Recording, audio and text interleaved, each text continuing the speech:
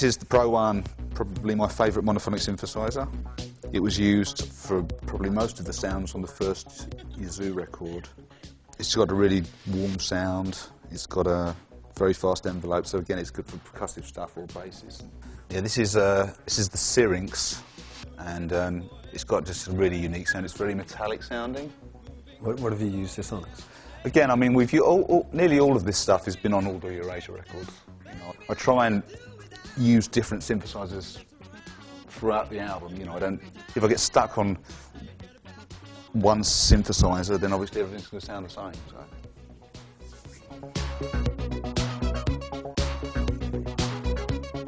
I spoke to my friend Martin Ware from Heaven 17. I asked him about the first Human League record, and I said, you know, how did you get those drum sounds? Because they were so out there. And he said, we were just trying to make real drum sounds.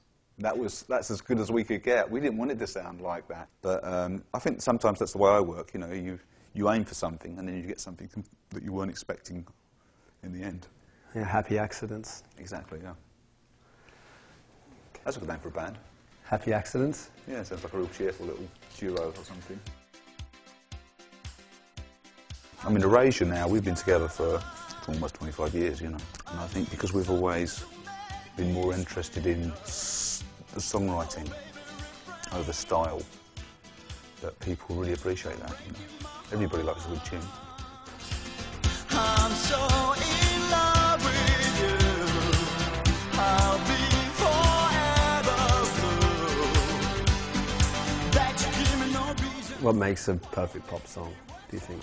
Something that has, well, obviously a catchy chorus, but also something that has a bit of tension in it, either with the lyric or with the disharmony, that then it's almost like then you get an emotional release when that goes away. That might be the chorus or something like that. So that's, to me, is great writing. Did you start off writing guitar? Yeah, I started playing guitar and writing on guitar, yeah.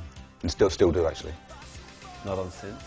No, when myself and Andy from Eurasia write for our albums, then we'll invariably use acoustic guitar and sometimes piano. So the electronics and the synthesizers, you know, that's the tools of the trade, really. It just so happens to be what I enjoy using, you know. But when it comes down to it, you know, the songs that we write now, you can play on the guitar and they'll still sound like pretty good songs. We never write with synthesizers because it would just be too distracting. You know, before we go into turn it into a record, the song has to be great. So, you know, and you always have to keep the song in your head whilst you're making the sounds for it.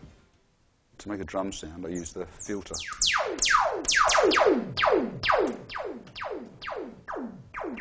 How often do you find yourself going to the 2600 for drum sounds? For kicks, a lot. It's got like a really good low end. And it's really a case of, you know, just kind of like messing about with it. And when we used to work with Daniel, first time doing the first Depeche Mode album, he would be hours on this thing, and it would drive us completely mad.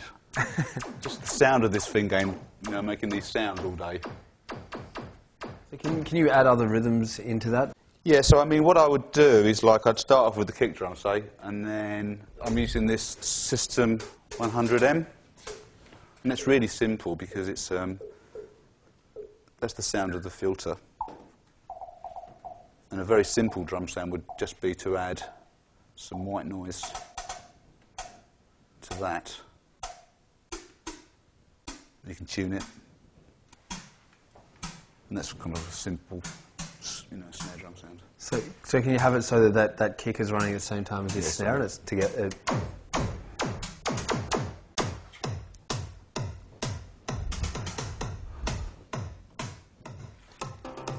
I've got this is being triggered by the ARP sequencer. So if I say using this for a bass sound, say basic bass sound, and then I can change the notes here randomly.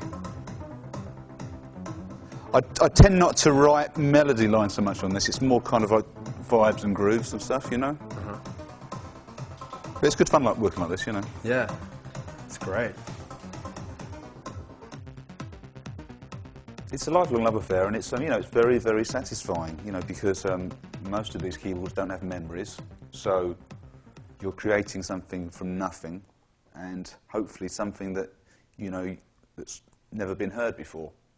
Do you think there's ever a point where you might stop? You might pack it in?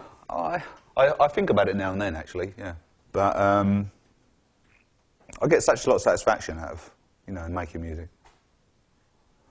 You know, I can't think of